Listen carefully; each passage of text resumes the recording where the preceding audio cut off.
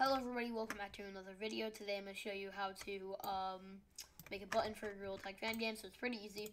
The first thing you want to do, you want to make your button enable is trigger on the box slider, and you want to get the button down script from my Discord, and you just want to drag it on here.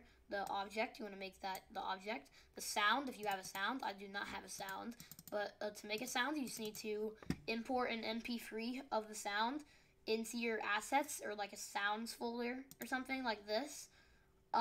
And then you want to make, like, you can make an entity called audio, and then on that you can make audio source, and you can uncheck play on a lake and choose the audio clip from your assets of your choice.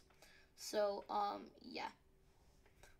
And then you can add that audio source onto the sounds thing on the cube. So I'm gonna wait for Unity to load, and then I can delete my audio prefab, or not my I always confuse prefab with empty game object. This is taking longer than it should.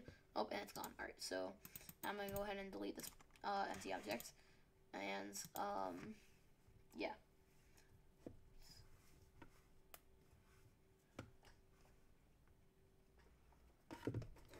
Yeah.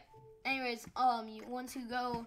And then, yeah, you can choose your audio source, which I just deleted, but, Anyways, materials, the unpressed material, that can be a white.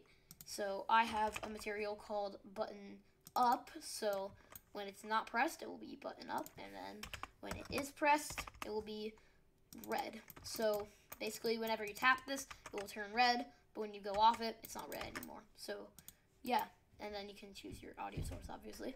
But, and then, yeah, that is pretty much it, I'm sure. I feel like I'm missing something, but I'm probably not. This is a revamp of a tutorial I did a while ago, but it was with BMix's script. I made my own, so I'm doing a revamp.